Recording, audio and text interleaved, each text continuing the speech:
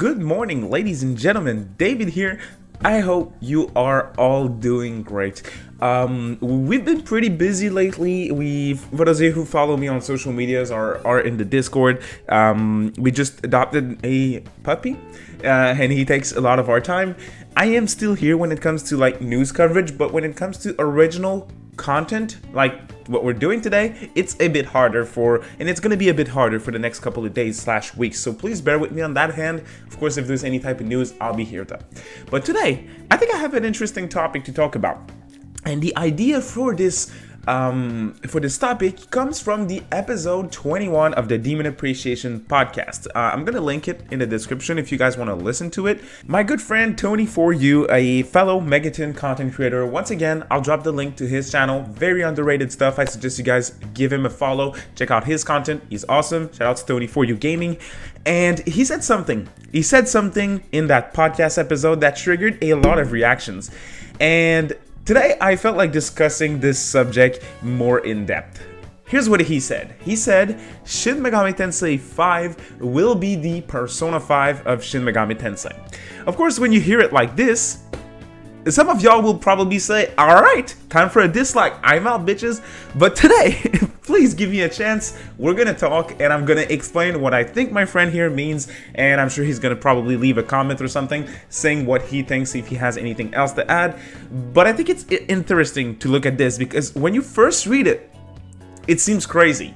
But when you start thinking about it, it's not that crazy. So let's get into it. Persona 5 is Atlus's biggest success to date, after the original version released on PlayStation 3 and PlayStation 4, and the Royal re-release on PS4. The game is almost sitting at 5 million copies sold worldwide.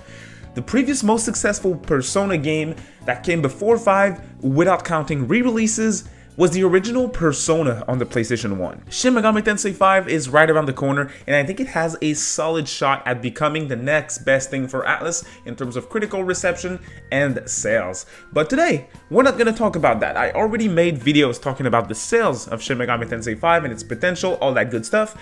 Today, I am here to talk about why I think SMT5 may have or will have a similar impact on the Shin Megami Tensei series than Persona 5 had on the Persona series. So let's get into it. If you want to stay up to date on any type of news when it comes to Atlus, Shin Megami Tensei, Persona, or you like general discussions and reviews for Megaton stuff, you're at the right place. Make sure to subscribe, ring the notification bell. I have some big things coming. And if you enjoyed what you're listening to today, a thumbs up. It helps a lot. Alright, let's get into it. So first thing first, I think the biggest thing to take into consideration here is the fact that Shin Megami Tensei 5, just like Persona 5, is going to release on a very healthy install base, on a very healthy system. What I mean by that is that when Persona 5 came out a couple years back, it released on PS3 and PS4, and both those systems were very successful, especially the PS4, meaning that it released on an extremely large install base. Now, when Shin Megami Tensei 5 will release, the Nintendo Switch is not going to be as large as PS4 and PS3 when P5 came out, but it's still going to be close to 100 million users. There's almost 100 million Switches out there at the moment, and it's very, very good to see. The game, we were all complaining. The game was announced in January of 2017 and silence, and it's coming out 40 years later in 2021.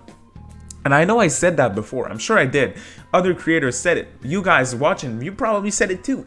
Why isn't the game out already? Well, I think they took their sweet time with it, and the final result is awesome. But what I want to get at here is the fact that it's going to release at a time where there's a ton of Nintendo Switches out there. Shin Megami Tensei 4 released in 2013 exclusively for the 3DS. 2013. That was pretty much at launch for the 3DS. There was so little 3DSs out there, and the game managed to sell 900,000 copies worldwide, making it the best-selling Shin Megami Tensei mainline game at a time of release. So SMT5 is going to release on an install base that's like 10 times larger. And I gotta say that the software attach rate for the Switch is extremely high as well. What that means is people who own Nintendo Switches consoles, they buy a lot of games. It's not like the PSP where there were like 80 million PSP PlayStation Portables out there, but the attach rate was like 2 or 3 probably because of the hacking scene. The PSP got hacked very quickly, but people were not buying a lot of games. In terms of the Switch, the attach rate is way higher than that. People are buying a ton of games. I have like almost 40 games on my Switch already. So people are buying games. People are buying games, and there's so many people out there. This is a similar situation to Persona. I'm not gonna lie, I don't know too much about the PlayStation 4 and 3's attach rate, but I do know that there were even more systems out there. So I think like SMT5 will follow in P5's footsteps in terms of on the console and the install base that it's gonna drop on. Another thing that really hits you right away when you look at the trailers and all that stuff, and when you talk with someone who isn't familiar with Shin Megami Tensei, the first thing that they tell me is, wow, that game looks awesome. The game is attractive. The characters are interesting. They're appealing. Even if you don't know what this series is, you look at those demon models, you look at Nahobino and the hair, and you're like, wow. The game looks attractive. Persona 5. The menus, the flashy colors, the character designs, the art direction. It is flashy. It is attractive to the eye. If you have no idea what Persona 5 is, you look at the game and you're like, wow, that's a showpiece. That it may not be the most beautiful game out there, but the art direction makes it freaking amazing. Shin Megami Tensei 5, the game's not out. People are already saying that it's the best looking game on Switch in terms of graphics, so that's a good, but it is also attractive. Shin Megami Tensei 4 is one of my favorite games of all time. It is in my top 3 games of all time. When you look at it, you're not blown away. You're like, it's a fantastic game. The character designs are great, the demons are great, everything looks great, but it doesn't stand out as much as SMT5 does. SMT5, once again, is right there with Persona 5 in terms of catching the eye of the general consumer who isn't necessarily into niche Japanese RPGs like we are. So I think it is going to benefit from that, just like Persona 5 benefited from the fact that it looks freaking awesome. It's a standout. P4 looked great and all, P3 as well, but P5 is like, it has the colors, it has the attractive characters, it has everything that it needs to reach and pick on certain people out there that are something maybe you can call a casual gamer sometimes. Another thing that both P5 and Shin Megami Tensei 5 did is the marketing campaign. Now, Persona 5 was pushed a lot by Atlus.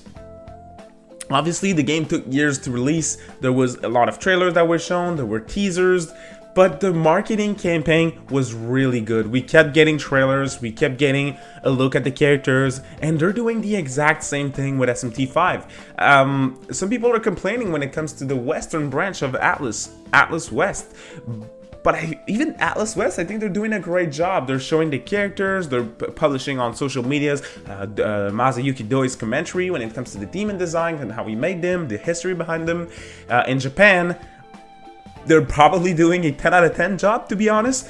Lots of trailers, news reports, like literally news reports where there's a reporter talking about what's coming next and new stuff about Shin Megami Tensei 5. They waited until the game was ready to show a lot of it. That's always a good. You avoid controversy. You make sure that you show it when you're ready to show it. And I feel like they did a fantastic job. They have been a bit silent in terms of the, 2018, 2019, we were very desperate. But when July 2020 hit, it started to go really well. So they waited to show it until they were ready. The demon reveals every single day in Japan, and they're now doing 2 demons a day. That's fantastic. 50 seconds clip of Nahobino, a small cutscene, the specific demon that they're revealing that day, fighting alongside you on field, what he looks like. This is just awesome. SMT5 is the most wanted game in Famitsu. It's been the most wanted game for Famitsu for 2 weeks now. 1 week where it wasn't, but 1 week it wasn't, and this week it is the most wanted game once again in Famitsu. So what I want to get at with those arguments here is the fact that Persona 5 became the most successful game in the Persona series, critically and sales-wise. Shin Megami Tensei 5 is going to do the same thing. So you can quote me on that. You're watching this video, it is September 2021. I said it, I think Shin Megami Tensei 5 will be the Persona 5 of SMT games. SMT 4 did great, but it didn't blow up as much as I think SMT 5 will do critically and sales wise. So this is definitely a big opinion piece. This is definitely a discussion video. I want to hear what you guys think. Do you think it makes sense? Do you think SMT 5 will have a similar impact on the Shin Megami Tensei series as Persona 5, the 5th installment, had on the Persona series? When people played P5, when they were done with the game, they put the game aside, they played P4, they played P3, and the hardcore people that really liked it, they even played the P2 duology and P1. SMT 5 is going to have a similar impact. People are going to play SMT 5, they're going to be, holy crap, what's next? What's accessible? Nocturne HD, they're going to pick up Nocturne HD, they're going to enjoy it. Wow, that's awesome, I want something similar. DDS 1 and 2, SMT 4 on 3DS, Apocalypse. They're going to play the 3DS ports. It's going to become the next game. Now, obviously, I'm optimistic, but as you can see, there's good reasons to believe Shin Megami Tensei 5 is going to do something similar to P5. Thank you all so much for watching. Once again, if you're new, subscribe, ring the notification bell, all that good stuff. Kitty. And make sure to like the video if you enjoyed it as well. Thank you all for watching. I appreciate it. Have a great day. Bye.